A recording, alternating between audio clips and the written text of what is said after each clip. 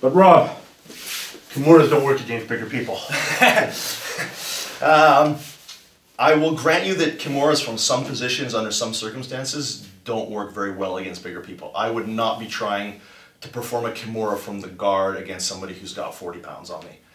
You just end up, well, let's do it. Yeah. We've both been there. Yeah, exactly. Like you end up here and I just, yeah, exactly. They try and pass it over the other side and the guy knows it's coming. Exactly. Okay, so not from the close guard.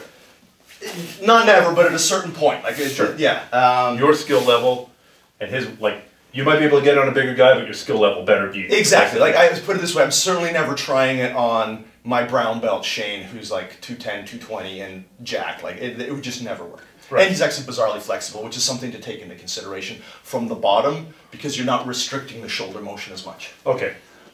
But now, let's give me 40 pounds on you. I'm not, but let's pretend I am. Yeah. And let's make me younger and more jacked than I am. Yes. But you want to tap me out with a Kimura. Mm-hmm. So what are the details that you're taking into consideration? So we're not going to try from close guard. Mm-hmm.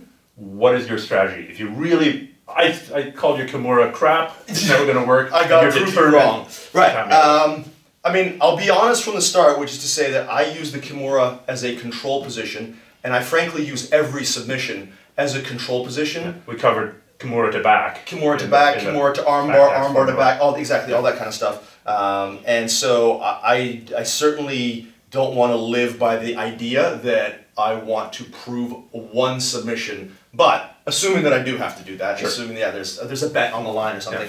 Yeah. The same thing that applies to the Kimura will apply to any submission, which is there are a series of alignment breaks that we need to perform to make a submission work on a skilled, strong opponent. Primarily taking all the slack out of the joint and creating some form of internal, external rotation to weaken. So you have lots of internal rotation here, yeah. But you want more. Well, yes, and there are details on how to gain it. So let's say that I've got the Kimura on this arm now.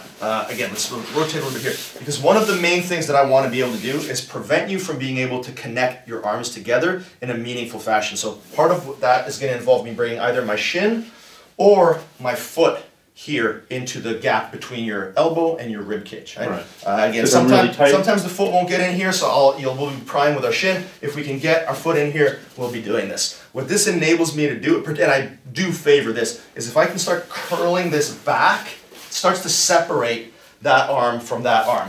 Again, the shin performs a similar function. I'll be driving my shin away at this angle. So that kind of covers the main problem that people have, because it's not so much finishing you with the Kimura. Like, I've Kimura'd some awfully large dudes if I could get that to happen. So if we can get this to happen, I would say you can make the Kimura work on somebody almost regardless of size. I'm grabbing my imaginary belt or my own pants. Same thing. Yeah. So, I mean, the thing about this is this is a grip on an object that is not amplifying the grip. With your hands, this arm is amplifying the grip. So if we're doing this, the structure of the submission, so let's start to get into what needs to happen.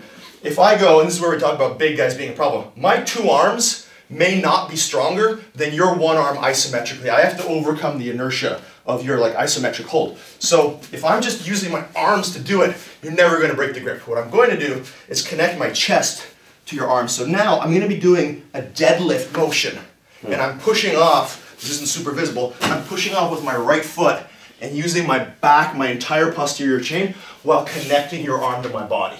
So that's the first part, which is, when we talk about breaking our opponent's alignment, we need to make sure I have good alignment. So you can generate power. So I can generate power. If I'm just generating power with my arms, not going to work. So let's just go back. So assuming you're holding here, and I'll just move out of the way here. So I'm going to be connecting your elbow triceps to my chest. I'm also going to be taking the grip that I have on your wrist. And this is one of the areas where you're going to want to use the thumb grip.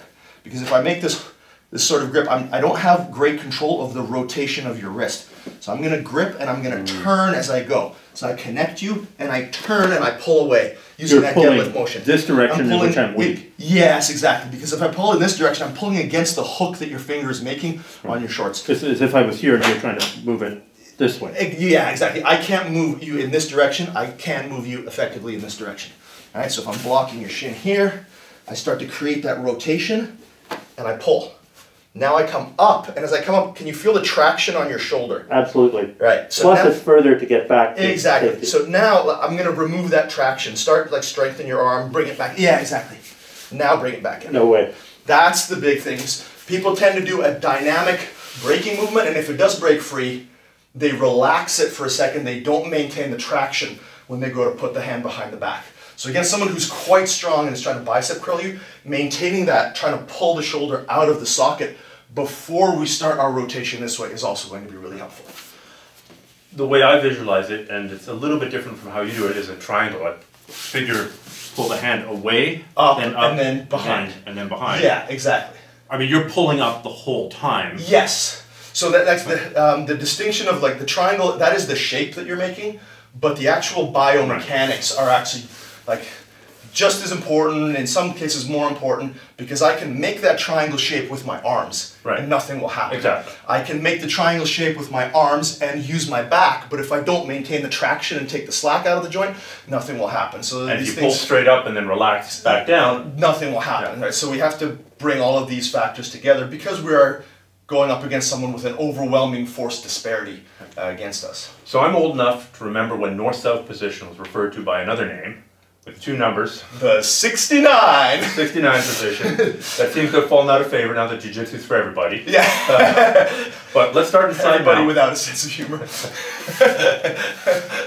Let's start in side mount and take me through the progression to get to that north-south position. We're in side mount, and I'll grant you that position. You managed to separate. We're here.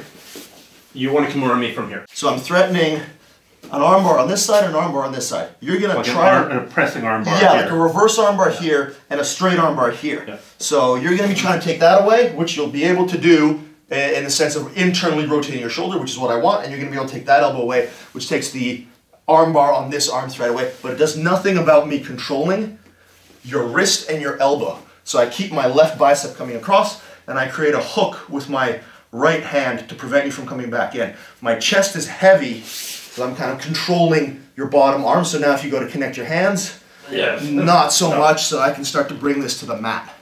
I'm going to walk around to the north-south, place my elbow on the floor, start to sprawl. I'll be dropping my shoulder to take the slack out, start to lift your elbow while I push your hand down.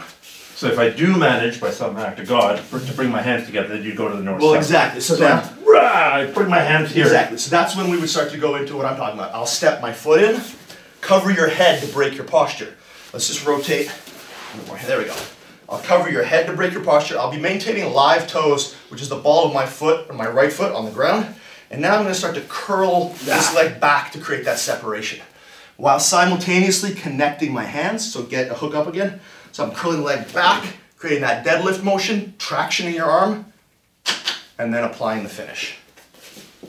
All right, so Kimura someone from the bottom. First sweep them, get to the top, and then take your time. And I mean, the guard against a individual with whatever 30, 40, 50 pounds of muscle on you, you shouldn't be trying a lot of submissions. You should definitely, like we've got some guys at my academy who are really good at guillotines, triangles, arm bars from the bottom, and then I see them go up against some dude who's got 60 pounds on them, and they try that same game, and I'm like, dude, I've told you, that guy will pick you up and just drop you on your head. Sweep them, get on or get on their back. Right. That's the much better way to approach submitting somebody who's a lot bigger than you. Awesome. Thanks so much. My pleasure.